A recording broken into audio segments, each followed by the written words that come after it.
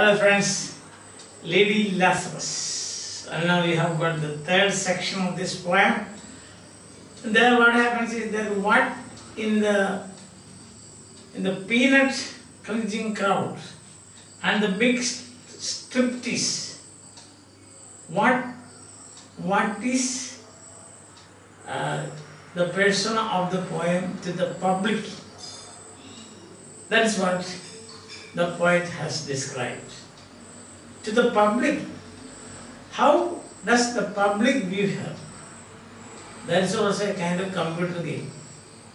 As Baudelaire wrote, the Gulf War did not take place. We can say the peanut crunching crowd and all that striptease did not take place. It's a kind of mental process, a computer game. Now here, what we find is here in this, the Holocaust and after, what we find is, what is she to the Nazis? What is she to a Nazi who is a sworn enemy of the Jew? That's what we see in these lines. So here what we find is a sort of walking miracle. Who? Myself. The person of the poem. A walking miracle. Why? Because my skin bright as a Nazi lampshade. So the transformation will take place after my death. I am a victim. A victim, whose victim? The Nazi's victim. So once I become a victim and they in cold blood murder me, kill me, massacre all of us, what will happen? I represent the Jews, the victims of the fascist Nazi, that is, our skins will become, or my skin will become bright as a Nazi lampshade. See, bright as a Nazi lampshade, irony, soaked in irony. A Nazi lampshade, it will be used for a lampshade, but it is bright for them. Then my right foot, a paperweight. The commoditization continues. The other side we saw the peanut crunching crowd, and then you find some parallelism between the gentleman Lazarus and also saint and their relics. Here it is totally different. Here it is for taking revenge, so to say. Is there a revenge taken upon a race by the fascist Nazis who are the sworn enemy of the Jews? And so here it is, bright as a Nazi. That bright, it touches your heart. It doesn't mean bright, just the opposite of it. And then my right foot, a paperweight. My face, a featureless, fine Jew linen.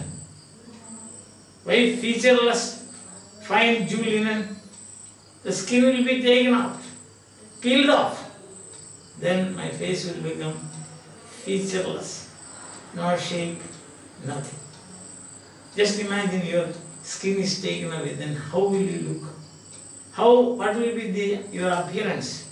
And continues, peel off my napkin. Say, my skin, oh my enemy, do I terrify? So when you do this, in the process, will you be terrified when you look at me?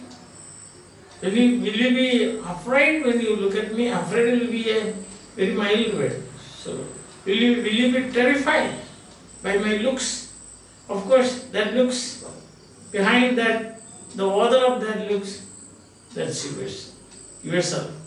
But still, won't you be terrified? That's what she's asking. So that will tell you this bright as a Nazi lampshade. That's the opposite of what she means there. And then the nose, the eye pits, the full set of teeth, the sour breath will vanish in a day. Sour breath means the the breath of a dead body, the smell of a dead body that will vanish in a day. You can see, when you look at my full set of teeth, imagine you have now cheeks disappear and then the cheek, then only the teeth. That's what I say. Do I terrify you? My nose is a pit here. Once you take it out, you must have seen skull, you know. You look like a skull. My face featureless and it will look like a skull. Do I terrify? Soon the flesh, the grave, cave, it will be. So here there is a passive is used. The flesh will be eaten by the grave cave. The flesh will be eaten by the grave cave. Now grave has double meaning here. Grave. One is grave. The cave, grave has it's a cave. Grave is a cave. The other is serious. Grave man, grave. Means the grave is meant for a serious purpose. That is not for it's not a joke. Burying somebody is not a joke. Or it cannot be taken light-hearted. It's burying and then taking, that is taking away the flesh and all those things. Soon the flesh, the grave, it will be at home on me. So the grave will have an at home on me. At home, a party, so to say. The grave will eat me up. And the grave also could mean a serious thing. A place, a serious place. Understand? So then you are here. So this is what happened, the whole thing. What happens to this, the dead body of a Jew? She is not a dead body. And there is no Jew to do all these things. That's what we say it is a mental process and it's a computer game. In computer game nothing happens. But you can see everything. So the same thing here also. Then ash, you poke and stir. Flesh, bone, there's nothing there. Where will you poke and stir? I turn and burn. So after burning me, you poke. You try to find out, search for it. But you will find nothing. And finally what has happened to me? It has become, my fat has been collected and they have made soap with that. A cake of soap, a wedding ring that cannot be melted. So it may be still there. The heat is not sufficient enough to melt the wedding ring, the gold. The gold ring is difficult. Maybe it was not enough. And the gold filling of my teeth. It was said that, these Nazis used to open the mouths of the dead Jews, and the Jews were very rich people. If there is any, say, some filling required, they used to do it with gold. So that was, the Nazis used to collect this gold from the dead bodies of the Jews. So that is reference to that. So the whole section you can see, the Nazi section, or the fascist, or the Holocaust imagery. That's because it was so deep in her mind. The poem was written in 1962.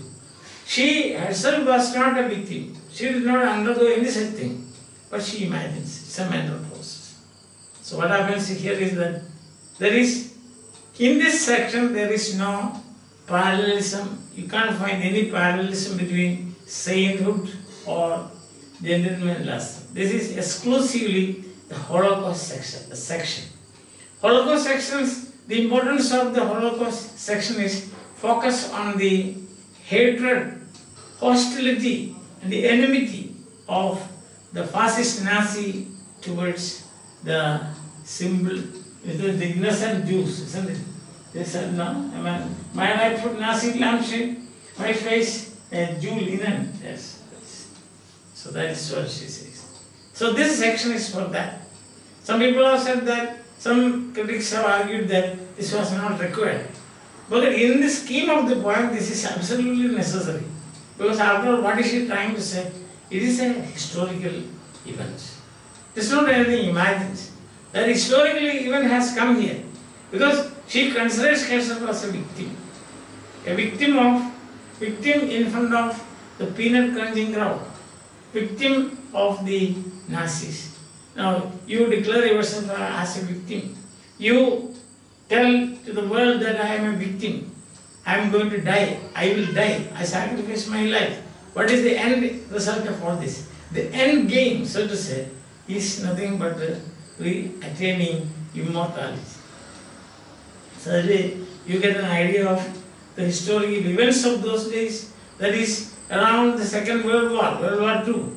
And then you also find the hatred, how she has pictured or how she has brought, given us a vivid description of the real historical events that took place in connection with or in and around the Second World War situation.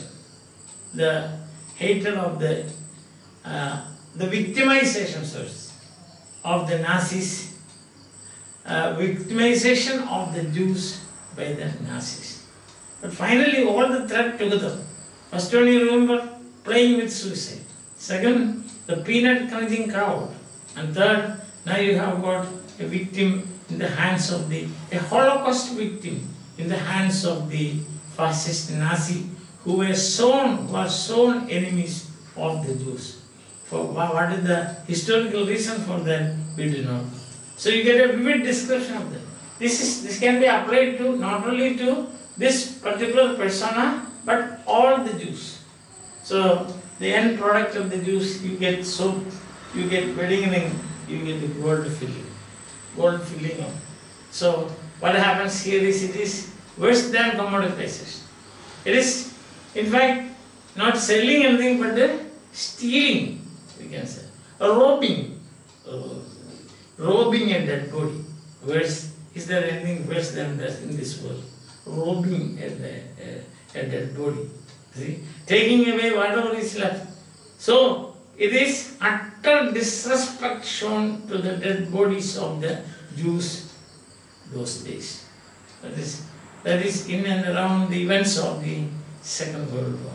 So you get a vivid description of that. Again, when you come into that now, all these threads, all these events are geared to one thing, that is to project the persona of the poem as a victim, a helpless victim, a victim of the situations which she did not create or he did not create. It was fated, it was a fate. Nobody can help. So that utter helplessness of a victim in the hands of the public, the hands of the fascist Nazist, in the hands of, we can say, people as such, and in the hands of the situation. Now we have the denouement that we will see in the next class. I hope that you are keeping these points in your mind. Playing with suicide, death, playing with death. That is the most attractive thing, so to say, negatively, we can say, is to play with death. You can see even now, newspapers, headlines you will find, so and so tried to commit suicide. Then all the police force come, public come to save that. Suppose you are a gentleman walking along the street, nobody will mind you. See, that way you should understand. It's a negative publicity. Then you find the peanut crunching. That is again a process, mental process, a computer game, like the same thing here also. Now when you come to the last part of the denouement, so no, the last part of the resolution, or we say denouement, of the fabula. We are discussing the fabula of the poem. That is the story of the poem. That is the events of the poem. And now how the whole thing has been constructed, to defamiliarize, that is our topic that we have to discuss in the coming lectures. Until then, bye. Hope that you are following me, you are with me, or you are against me. I don't know. Bye. Have a nice day.